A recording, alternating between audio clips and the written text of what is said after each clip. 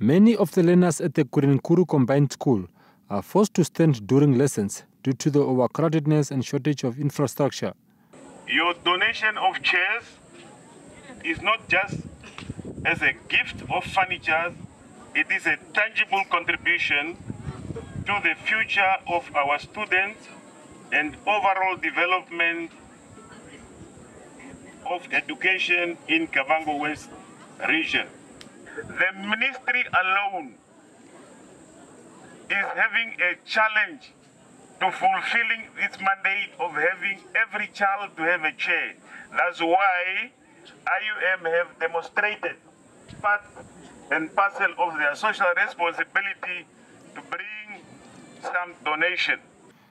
IUM Student Representative Council Chairperson Leon Madonsa urged the community to unite in supporting schools and students in need. We also urge all the community members in Nkurenkuru to collaborate and stand in solidarity to ensure that we assist the schools that we find in Nkurenkuru.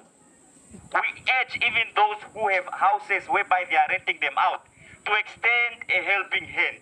A $5 will go a long way in ensuring that every learner has a place to sit. Let us work together as a community and let us make the learning environment inclusive and conducive. With gratitude, the principal appealed to businesses and individuals to donate to the school, describing it as the heart of other schools in Nkurenkuru, yet in dire need of many resources. We are pleading IUM, if you do have some colleagues of yours who might assist us,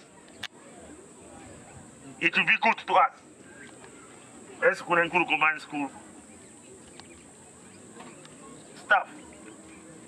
IUM, thank you very much for making donation to our school from dream to reality.